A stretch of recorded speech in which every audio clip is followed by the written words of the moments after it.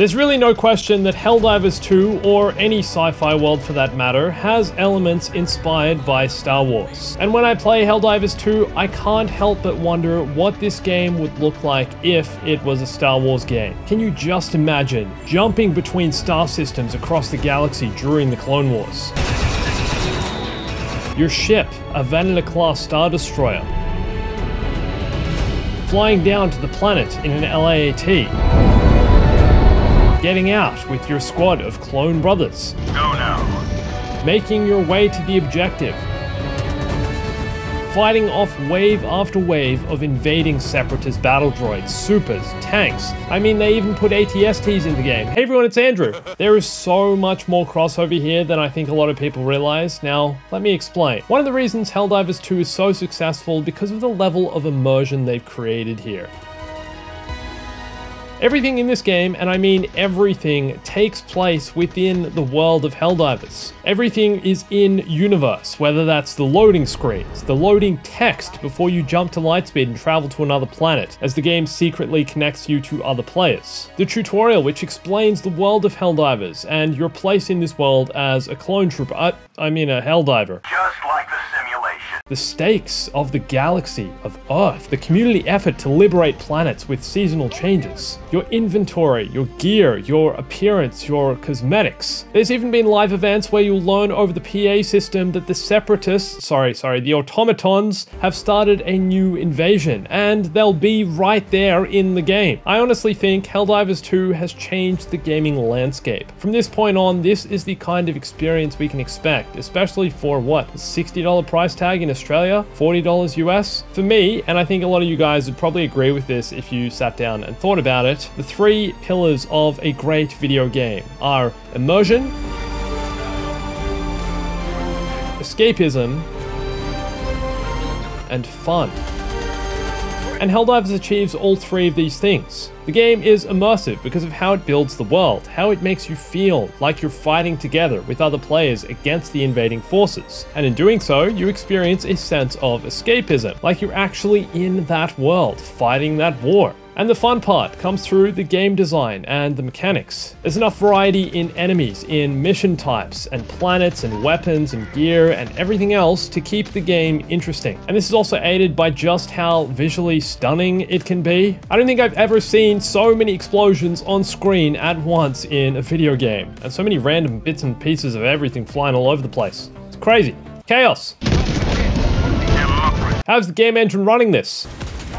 Online, and it's also semi-casual. You can kind of just jump in for a quick game basically anytime and still feel like you've had some fun and that sense of escapism and immersion I was talking about. It's all there. I'll be honest, I've barely played, only a few hours in, and I was hooked after the first mission because of all these things. Imagine this, but Star Wars. Imagine the stratagems, being able to call in an orbital strike, ATTs, AT-RTs, spark speeders, mounted sentries, cannons, auto turrets, squad shields. Imagine being able to call in all this stuff, and all of this already exists in Battlefront 2. Just give it the Helldivers context, and suddenly we have a new game on our hands. Imagine the long list of Star Wars weaponry that could be added to the game, with a season pass as well. Imagine the planets and the maps. Battlefront 2 already has something like 50 maps, which is already absurd. But why not just add simpler versions of those? I mean, this already basically looks like Geonosis. It doesn't have to be the Tripper Hive or the Geonosis Arena. This basically already looks like Hoth. It doesn't have to be Echo Base or Delta Base or any iconic location. It just has to feel kind of like Star Wars, which this already does. Now we just need to apply Star Wars to this.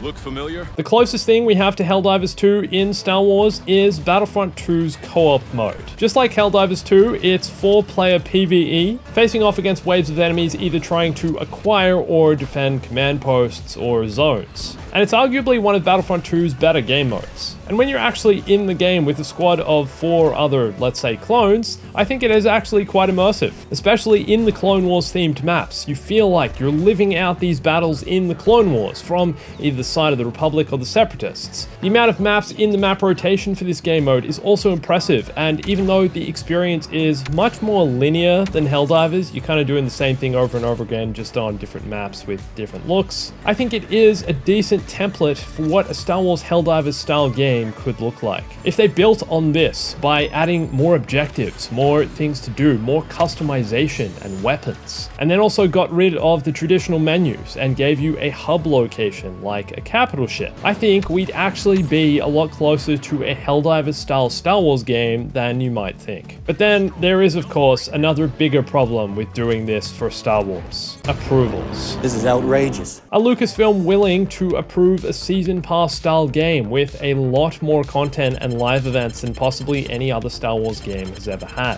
When I spoke to Dennis Brandville a few years ago, who was previously the lead developer on Star Wars Battlefront 2, he said that the hardest part of his job was approvals. In one word, what's the hardest part of adding new content to the game, like heroes, reinforcements, maps, that kind of thing? Approvals. Lucasfilm notoriously have a bit of a history working quite closely with anyone outside the company who's making a Star Wars product, whether that be a game developer or something else, because they need to protect the world of Star Wars, decide what is canon, what doesn't fit into their greater plans. The world of Star Wars is so big, it's massive, there's so much lore, so much history, and I guess they need to be careful about treading on their own feet and contradictions. Somehow Palpatine returned. Then of course there is also the risk side of things. Would Lucasfilm and Disney be willing to start development on a game like Helldivers, knowing that in a few years the trend of these styles of games might be over? In 3 or 4 years, by the time Lucasfilm has negotiated with the game developer to make this, they've had pitches, they've done an initial concept, and they've gotten the game to a point where maybe it's playable, will anyone even be playing Helldivers anymore? How dare you! No one might be playing the game at all, and this entire trend might have passed, so Lucasfilm have obviously spent 4 years wasting their money and time. I feel like people would still jump on a Clone Wars themed PvE game without any second thoughts, without even thinking, just fly off the shelves. This would be the Star Wars game we've all dreamed of, especially if it achieves that crazy level of immersion in the world of Star Wars that Helldivers has achieved in their world. Let's be honest though, we just need a new Star Wars game with a live service. I'm so excited about the future of Star Wars gaming, and it seems like there is a lot cooking behind the scenes and a lot is on the horizon, but it just still all feels ages away. I'm still looking for that new online Star Wars game that's going to scratch that Battlefront shooter style Star Wars itch that I have, the competitive side, the casual side. Overall though, I just think there's so much crossover between these two worlds. Star Wars could fit perfectly into this style of game, and now it's just up to Lucasfilm and Disney to make something like this happen. I mean, look at the impact Helldivers 2 has had. I'm doing my part! Look at the impact Jedi Fallen Order had. People have a huge interest in great Star Wars games. And it just feels like with Star Wars, as always, there's so much opportunity. There's so much opportunity to explore this kind of potential game, to explore these exciting styles of games, to get a creative team working on this, to actually deliver a long-lasting, memorable Star Wars experience. It's easier to say than it is to do, but I just think there's so much potential here. But all that said, I did want to ask you guys, what would you want to see in a Helldivers 2 style Star Wars game?